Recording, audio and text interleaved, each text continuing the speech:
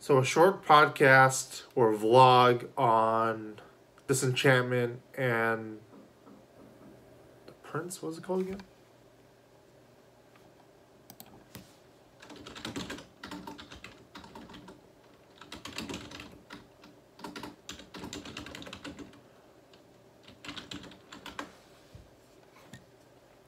The Dragon Prince. I watched Disenchantment first, and at first I thought it was gonna be like Futurama, except with medieval stuff, or it was gonna be Simpsons, except with Futurama stuff, and I kind of wish it was. The characters don't really do much. The last two episodes, everyone says is great, but the rest of the season it seems like a complete waste. Jokes fall flat. They aren't funny. They aren't good. And they try to set them up. It seems a little rushed because Netflix. They have that deal with The Simpsons on Netflix, I hear.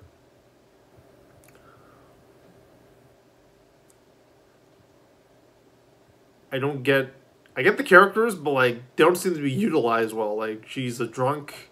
She misses her mother. She has a stepmother. I don't remember her name. She goes to hijinks.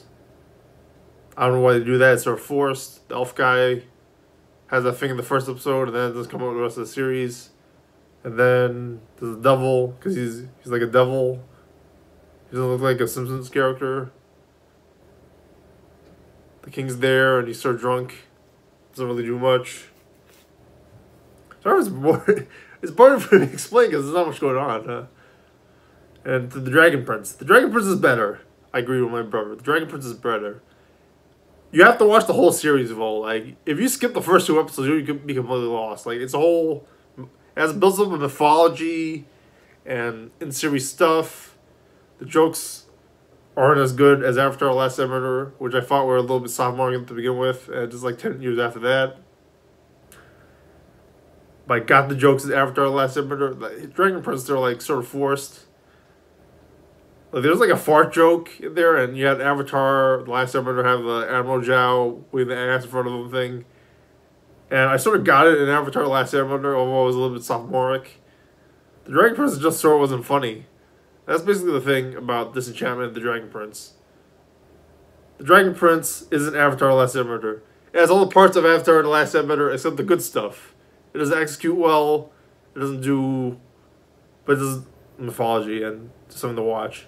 If it wasn't Avatar: The Last Airbender, everybody would either ignore it or like shit all over it. Disenchantment.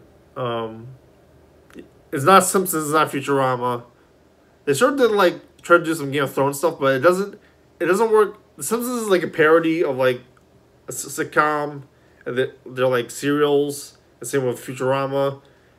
Like, they don't go serial, neither do they go long arc with Disenchantment.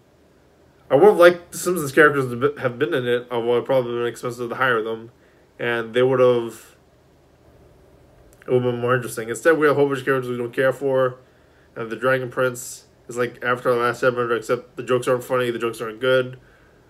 There's mythology, stuff happens, and I remember some of it. What are your thoughts on Disenchantment and the Dragon Prince? Like, comment, subscribe.